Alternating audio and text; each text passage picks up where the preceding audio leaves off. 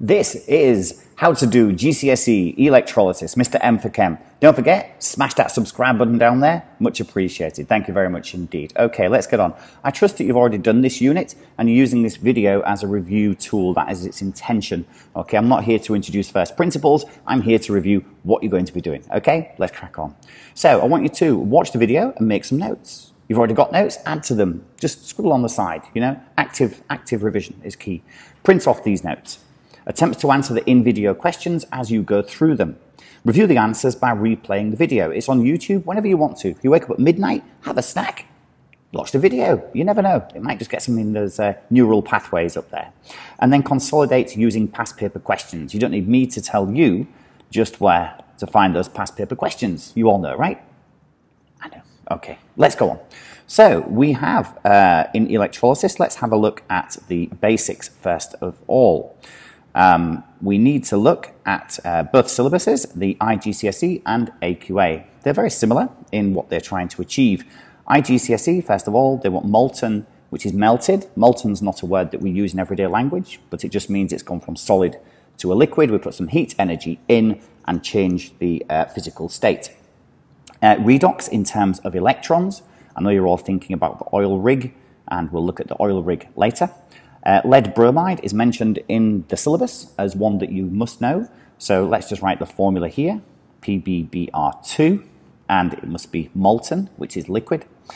Sodium chloride, aqueous, AQ, means it has water in there, and crucially, it is concentrated. They don't want you to know what happens when it's dilute, because it's slightly different. You might do that if you choose to do chemistry later, for A-level or for IB or for AP, whatever happens to be, then you'll do the dilute sodium chloride. But for GCSE, it is just the concentrated form. Sulfuric acid, I should have done my subscripts there, H2SO4. Acidified water gives exactly the same products. We'll come to that shortly. And then finally, electroplating of copper, and that will leave you happy for IGCSE. AQA, lead bromide, yes. Aluminium extraction is peculiar to the AQA, is not on the IGCSE. Water, half-ion electrons, and there are no named processes. So the only difference will be the aluminium extraction. So if you're doing IGCSE, don't worry about aluminium, unless you're doing the triple award, then you can. And if you're doing AQA or IGCSE, all of the other things, they all apply to you. So, hopefully you've printed off these notes. Maybe now is the time to have a look and see if you can answer any of these questions before I go ahead and begin to answer them for you. It's all part of the service. Okay. For a compound to be electrolyzed, it must be ionic. How do you know? It must be molten or aqueous. It must be not solid. Solids will not electrolyze. Why will solids not electrolyze? Because the ions, and it is the ions, must be free to move. I used to sing this at the front of the class, go, free to move. Maybe we should just carry on doing that. So the ions need to be free to move. They can only be free to move if they are in the liquid, which we call molten, or if they are dissolved, which we call aqueous state. So only molten or aqueous. If it's solid, there'll be a little S. Solid, cannot. Even if it's ionic, cannot. But liquid, L, and AQ, we can electrolyze those. So how do you know it's an ionic compound? Well, you all know it's a metal and a non-metal. In terms of electrons, share or transfer? Transfer. So the metal loses the electron, the non-metal gains that electron. The metal then has less electrons than protons, so overall it's positive, and the converse is true for the non-metal. It now has more electrons than protons, so the charge overall is negative. So how would you know if you know it's ionic, metal and non-metal, how do you know it's covalent? Yes, you are correct. Two non-metals. So here's Mr. Midgley's patented periodic table. Where would we find the metals? Okay, the metals, all of these are metals. All of these are metals. That little strange hydrogen up there is not. It's always a welcome member in group 1, but no one's quite sure where to put it, to be honest. So that's not a metal, clearly it's a gas. And then most of these here, sort of 75–80% of the periodic table are metals. So if it's normally from group 1, group 2, you might find iron or copper from the transition metals in the middle are used for GCSE, but that's very rare. It's going to be sodium or magnesium or calcium, something of that nature. Non-metals are here. Clearly we have group 7 or group 17, and here in group 17 these are the halogens. Halogens, what are they? Fluorine, chlorine, bromine, iodine. What else are non-metals that you see at GCSE a lot? Oxygen, O2-, magnesium oxide, MgO, OMg, yay! So common questions. From a list of chemicals, so here we have CO2, sulfur hexafluoride, sodium oxide, and difluorine monoxide.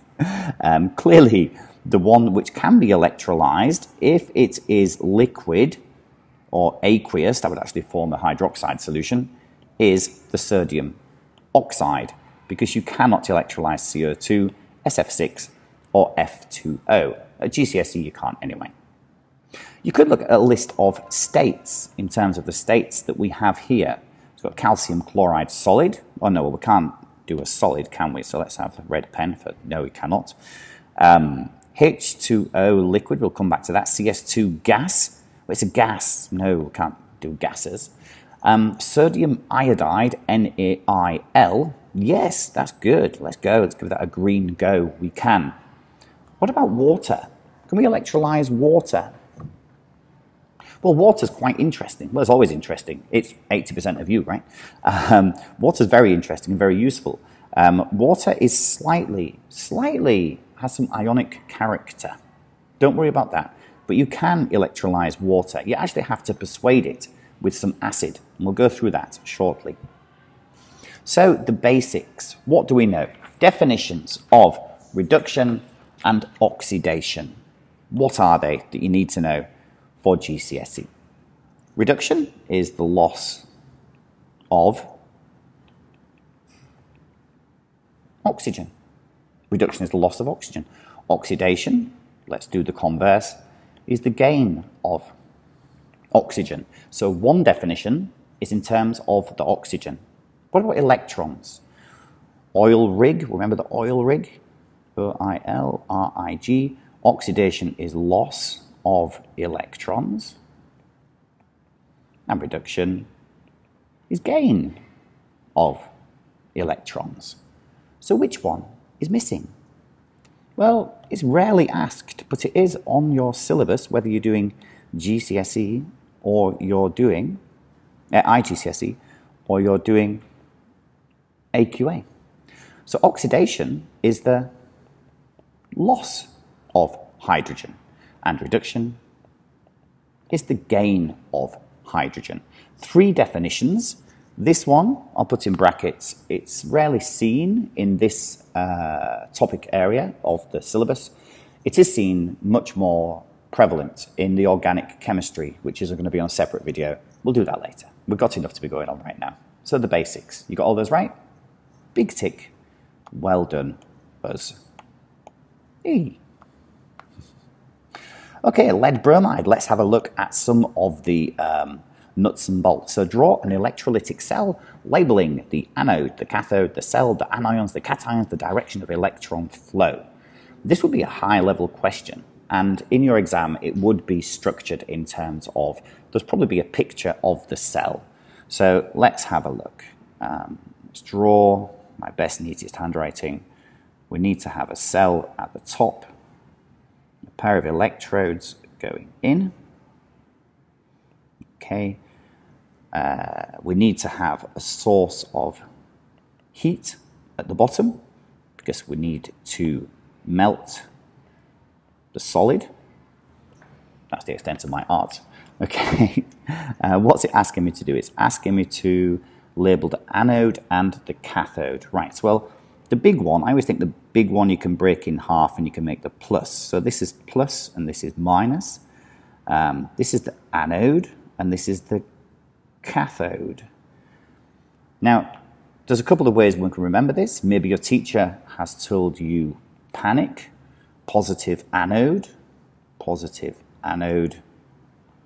which is here, and then negative is cathode, which is there. I tend to say I hate cats. I really hate cats. I want to kill cats. I'm really, really negative about cats, okay? So cats, I'm negative about them, so that's the cathode. Whatever works for you, okay? It's asking me to do anode and the cathode. Here's the cell. There's the cell. Don't forget more than one cell is a battery. Anions and cations. So in here, we've got lead bromide. So lead bromide is PbBr2. It is now L. It is liquid. Little L there. When that breaks apart into the ions, we're going to make Pb2 plus and Br minus. Clearly, there are two Br minuses to one Pb2 plus. So let's pop those into solution. So we've got some Pb2 plus and we've got two Br minus. Clearly, this is for explanation purposes. In a real beaker of melted lead bromide, there will be billions, trillions, quadrillions, googleplexes of these things, okay? Opposites attract. Opposites always attract. So this cathode is negative here, so the positive will be attracted to the cathode. So the lead will go to the cathode. So the cation is the lead. Opposites attract. Clearly we're happy that lead is the cation, so that means that the bromide must be the anion. Okay, so here's the anion. So we've labelled anode, cathode, the cell, the anions, cations, direction of electron flow. Okay, so like charge repels, so it's going to go away, away, and be attracted to the positive anode, away from negative towards the positive. I just got myself a beautiful 6 marks on that question. I'm rocking and rolling on my GCSE. Happy face. Electrolysis of molten lead bromide. Draw the cell diagram. I did that. And identify any products formed. Now, you could just say for products formed, the two products would be Pb2 plus will go to make lead. And my 2 Br minus would go to make bromine. Well, kind of like that. Give me a B. Give me a B. Maybe level 7, level 8 GCSE. Lead is solid. Bromine is a gas. But what's missing? If you want the top grades for this one, you would balance in terms of the electrons. So 2 plus needs to get to 0 charge. We don't write 0 in the equation. We're chemists, we're intelligent people. We know it's there, okay? So Pb2 plus becomes Pb with 0 charge. How did it get 0 charge? Well, it picked up 2 electrons. Where did it pick up those 2 electrons? Here, at the cathode. The cell provided those 2 electrons. For the Pb2, did that reduce or oxidize? Use a pen you can see. This is the reduction.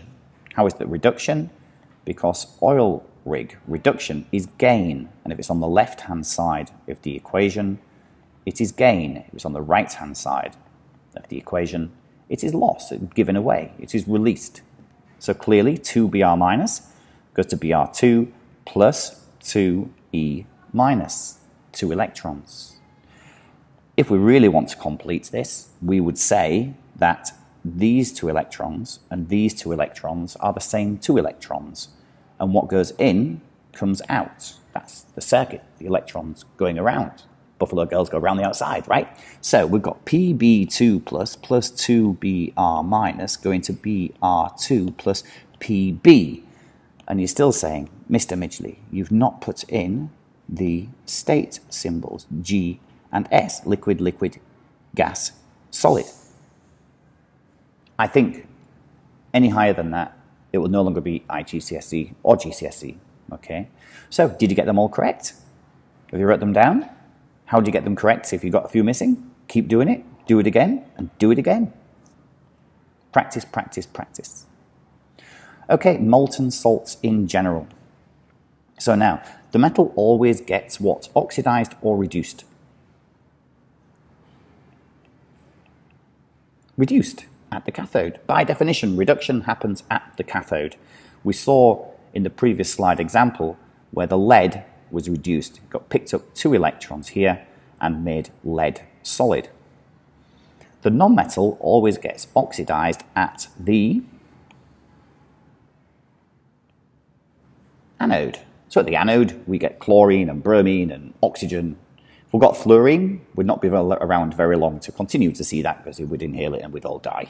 Yes. I always seem to cheer kids up, I don't know why. Right, redox in terms of half-ion equations are at the anode. So we have the non-metal. Let's think of a non-metal. Let's think of, we did bromine yet, previous slide. So let's have chlorine. So chlorine and all the halogens. The posh term is diatomic. All it means is that 2 atoms make 1 molecule. So for the halogens, it's good to know that you have fluorine, chlorine, bromine. They're never going to ask you iodine or astatine. Iodine would be a vapor in a solid. It sublimes. It's beyond IGCSE or GCSE. And for the other common non-metal, oxygen, that's O2-. But of course, that exists as O2. We'll have a look at the equation shortly. When they are melted, when they are molten, the ions are separated. They used to be together in a 3-dimensional ionic lattice, where you've got sodium, chlorine, chlorine, chlorine, chlorine, chlorine, chlorine. Oops. 6 chlorines for every sodium, 6 sodiums for every chlorine. The point, what's the point, Mr. Finchley? The point is this, 2 Cl- becomes Cl2. There's 2 negatives on this side. This is 0 charge here. So I need to add 2 electrons there. So this is loss, right-hand side is loss. So this is an oxidation. At the cathode, let's think, I said that you always get metals, molten salts, you always get metals at the cathode. Let's choose a metal we haven't done yet. Let's have a look at potassium. I like potassium. K plus is going to go to K, 1 plus here, no charge there. So add 1 electron there. So our half-ion equations, what do they have? They have charged, neutral, electron. Charged, electron, neutral. This is the oxidation, and clearly this is the reduction. So for electrolysis of any ionic salts, ionic, don't forget, is metal plus non-metal. You need a source of heat. You could use a Tina Turner Bunsen burner. You could use a heating mantle. Any other things? You could use a bonfire if you really wanted to, bit messy. You need a cell and a circuit to do it. And often you need a fume cupboard. Why do you need a fume cupboard? Well, often the products, things like chlorine, bromine, these are actually toxic. And if you inhale them, they can make you very, very sick indeed. So do it in a fume cupboard. In fact, your teacher will probably have demonstrated this one. I'm assuming you've not been allowed to do this on the bench. Right, aluminium extraction. Now this is AQA only. If you're IGCSE, fast forward for a few minutes. We'll be finished with this one in a few minutes' time. Okay, the name of the ore for aluminium extraction is bauxite. You'll probably never say that word again in your life, but bauxite is the name of the ore for aluminium. To lower the melting point, we use cryolite. It's not got tears running down its face. It's just a name that someone gave it, and we continue to use it. Cryolite. We do this to make the process. Is it cleaner, more environmentally friendly? Nope. It's cheaper. Okay. Lower melting point, less energy to melt the darn thing, so we can electrolyze it and make the products. The electrodes, both anode and cathode, are made of pure carbon anode and cathode. They're often called inert electrodes in many reactions, but in this one they are not inert. Inert means they don't get involved in the reaction, but in the electrolysis of aluminium, they do. The anode reaction, anode. So what did I say we get at the anode, metal or non-metal? Well, we've got O2 minus, and it's going to make O2G. This one, this equation, sorts the top grades from the middle grades. How? Well, like this. This tests your understanding of chemical notation more than any other equation. at IGCSE or AQA GCSE. O2, there are 2 atoms of oxygen in 1 molecule of oxygen. That means I need 2 atoms of oxygen on the left-hand side. Okay, so 2 O's, 2 O's. Both sides now have 2 oxygens. This one on the left-hand side now has a 4- charge because there are 2 lots of 2-. 2 lots of 2-, 4-. This side has 0 charge. So what do I need to do? I need to add 2 times 2-, 4 electrons. So 4- here, so I need to add 4E- there, 4 electrons. This one, not very well answered in most exam responses. The cathode is quite straightforward in comparison. Why is it straightforward? Because you've got aluminium 3+, being reduced, because metals are always reduced, going to aluminium. So 3+ plus 3 electrons, that's good. The oxide, bauxite formula is Al2O3. When we melt that, we break the ionic lattice and we make 2 lots of Al3+ and 3 lots of O2-. So the aluminium, this one is reduced, and the oxygen, this is clearly oxidized. Reduction and oxidation are 2 sides of the same coin. You can't have one without the other. So here's a previous example. Label A, B, and C. Let's go blue. So A is, well, this is positive, this is negative, negative. I hate cats, want to kill cats. Negative about cats. So this is the cathode. This is the anode. So that means this A here, well, so that's the carbon anode, and B is the carbon cathode. So what's B and C? Well, B in here, this is the cryolite plus bauxite. And then because aluminium is more dense, it sinks to the bottom, and pure aluminium comes off at C. And that's about as much as you need to know for success at aluminium extraction. AQA only. Cool. Aqueous solutions. Both exam boards want you to know about aqueous solutions. So anode choices is either going to be the non-metal or it's going to be oxygen. Non-metal or oxygen. That's it. That's all it's going to be. Nothing else. Don't ever put a metal at the anode. Just know that you're wrong, because metals are positive, anodes are positive. Like charges repel. Same with magnetism, same with charges of ions in solution. If water, what do we get off? Well, water is H2O, so it must be oxygen. If it's concentrated sodium chloride, don't forget, we don't need to know dilute. If it's concentrated, it's going to be chlorine, highly toxic. The equations for 1 and 2, this is for the top grades. So if it's oxygen, you're going to have O2-. Oh, it's that same equation again, isn't it? 2O2-, 2O2-, plus 4 electrons. There's oxygen at the anode. Chlorine, Cl-, need 2 of those because all of the halogens are diatomic molecules. You know that now. 2 electrons there.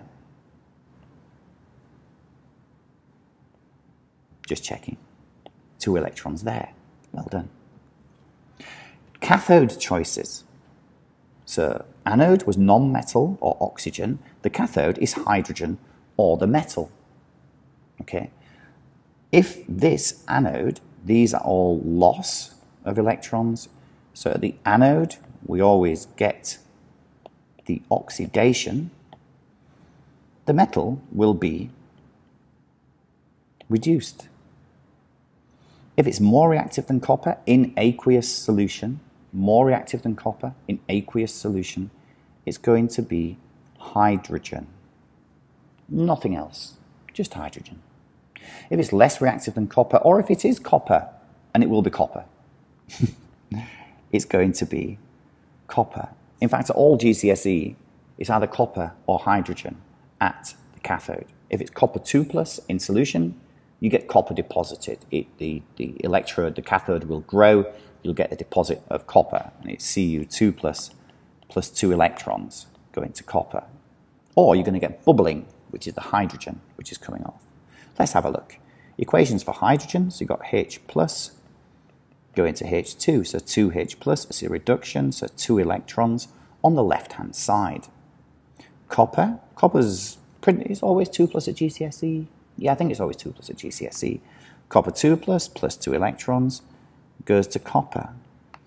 If they asked you to say what you see, which they often do that, you would say that there's bubbling from here. You see bubbles of hydrogen gas. If, for instance, it's sulfuric acid electrolysis. Or for copper, they want to say you see a copper-coloured metal, because copper is a colour as well as a metal. Easy to remember, right? Happy days. Got all those correct? Did you? Big tick. Well done.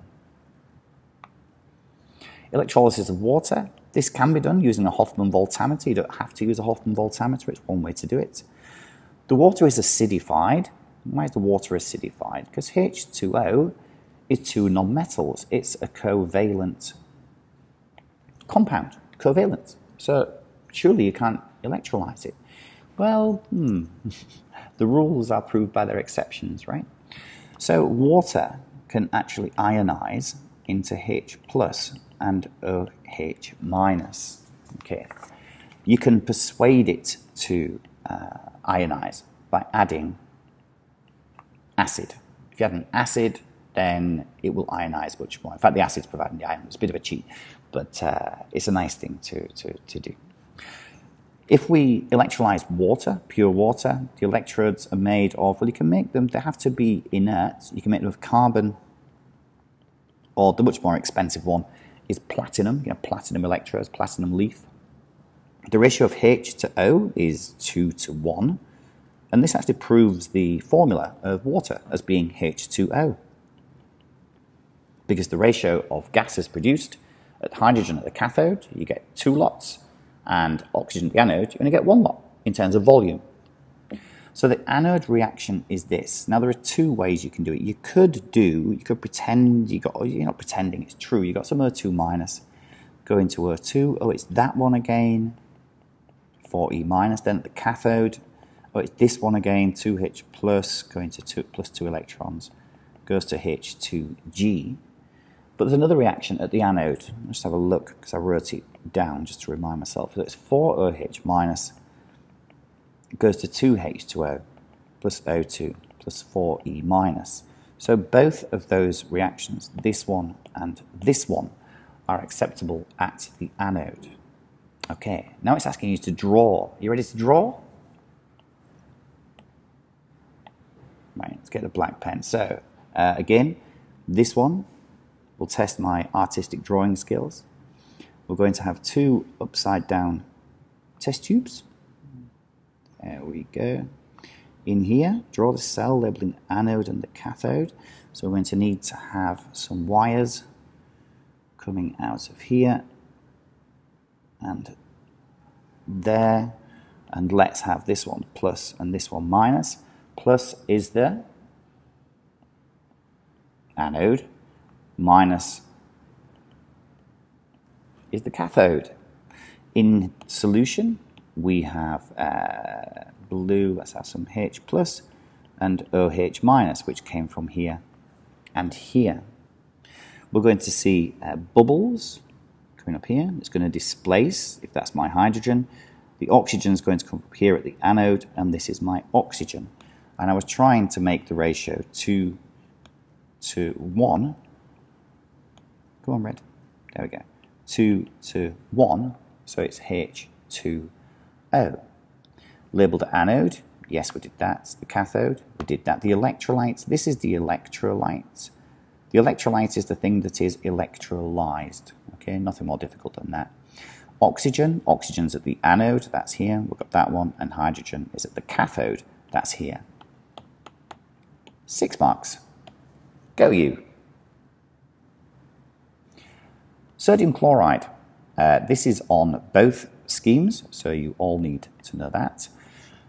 Sodium chloride, aqueous, is also called brine. Okay, the briny, salty water. Seamen call it that. It goes to sea. The products that we get are sodium hydroxide, hydrogen, and chlorine. Why do we care? We care because it's on our syllabus and we need to pass our exam. We also care. Sodium hydroxide is used in the cleaning industry. It dissolves fats. You can buy it, it's called lye, and you put it down the drain and it dissolves all the fats that have built up over time. Hydrogen is used to hydrogenate unsaturated fats. Hydrogenate unsaturated fats. There we go. Unsaturated fats. And chlorine is used both in pharmaceuticals, so in medicines. It's also used as a disinfectant. TCP is trichlorophenol, which you may well have gargled with if you had a sore throat. Okay. Draw a schematic of the cell. It's going to be very similar to the water electrolysis, but let's try and make it a little bit different. Let's do it old school. So you could do it like this. Here's the electrodes. Here is the electrolyte. So in the solution, we have Na plus, Cl minus. We obviously have OH minus, and we have H plus knocking around from the water. We've not turned the cell on yet. We turn it on. The long one is the anode. So that's anode, that's positive. Small one is cathode, so that's negative. What we're going to see, well, we're going to see some hydrogen. Hydrogen, opposites attract, is a cation, and Na plus is a cation. We don't see sodium given off. If we saw sodium given off, it would react with the water immediately and start sparking and flames and things. So we get 2H plus, plus our 2 electrons, goes to hydrogen gas, and we'd see bubbles around here. So this would be hydrogen. Okay, so the hydrogen is slowly removed from the solution. At the anode, we have competing anions. We've got chloride and hydroxide. OH minus, well, what's going to happen? That's, the one that is reduced because it is concentrated is the chloride, and that's 2Cl minus, going to Cl2, plus 2 electrons. These two electrons are the same 2 electrons. But if you get those two reactions done, then at the cathode is where reduction takes place. Reduction is the gain of electrons, that's the hydrogen, and the anode is the chloride going to chlorine. Is that enough to get me full marks? I think so. And I think this is the last one. This electroplating, the copper is made of pure copper. The anode is made of the converse, impure copper. So at the anode, it's going to be copper going to copper 2 plus 2 electrons. And at the cathode, because anode is oxidation by definition, cathode is reduction by definition. Copper 2 plus 2 electrons, reduction is gain, copper solid. Okay. This is a useful process. Why? We need pure copper. We need pure copper for use in the electronics industry. Okay, impure copper quickly loses conductivity in comparison with pure copper. We need pure copper to get high conductive materials to allow those electrons to flow in things like home appliances, even in your mobile phone. Draw a schematic of the cell. We can do that. It's the one that you're familiar with now. Let's get a beaker. Let's put a cell at the top. Here's the anode. Here's the cathode. Here's the electrolyte. In here, we have copper 2 plus. So copper 2 plus, the cathode, is that positive or negative? Negative. That's positive. So the cathode is going to start to grow. It's going to get bigger, isn't it? Because at the cathode here, Cu2 plus is picking up 2 electrons and depositing copper metal. So this will grow and get bigger and bigger. It'll get a bigger lump of copper produced here at the cathode. If the anode starts like this, then over time it's going to get smaller and smaller. So the anode will decrease in size and the cathode will grow in size. And what you actually find at the bottom is something called anode mud. But you don't really need to know that. Okay, so electroplating, we can use it to make pure copper for electronics, or we could electroplate, I don't know, a nickel spoon and electroplate it with silver using the same process. Put some silver ions in solution, plate the spoon with silver. It looks really expensive and posh, but it's not. It's just nickel underneath, and you can charge a fortune and people believe you. That's how you are duped. Fake news, fake spoons. Okay. So let's review our syllabus dot points. Did you look at all of these? Do you know lead bromide? Do you know molten aqueous? Do you know redox? Do you know sodium chloride, aqueous, sulfuric acid, same as water? Remember, it persuaded the water to make H plus and OH minus. Electroplate Cu. If you're AQA, know your aluminium extraction, and exactly the same as IGCSE. So the way that I want you to do this is, now you've watched the video, print off the notes underneath for a very small charge, and then write your answers on, review with the video, and see where you got wrong. And every time you do a new iteration, a new working through of this, each new piece will hopefully stick in your beautiful brain. I think this is a very useful way to learn electrolysis. Okay, thank you so much for listening. Don't forget, smash that subscribe button or that subscribe button. Well done. Keep working. You'll get there. Best wishes. Thank you.